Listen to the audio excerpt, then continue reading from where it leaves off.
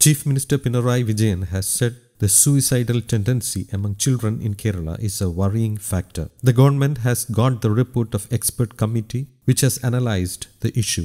On the basis of this, it would be necessary to be highly cautious about children's safety. Currently, 1,024 school counsellors are serving the government on contract basis. Their number will be doubled. Timely intervention of counsellors will calm down and stabilise the mind of children who have suicidal tendencies. Steps will be taken to help counsellors reach out to children in more areas. Counselling will also be given to parents twice in a month with the participation of local self-government administration department. He said, the CM has further said that staff pattern will be reorganised so that one teacher will be available to take care of each group of 20 children. Each child's family environment will also be analysed and care and consideration will be given to him or her accordingly. Online consultation will be arranged for women who are facing various problems in life. For this, a panel of psychologists, law experts, high-level police officers will be in charge at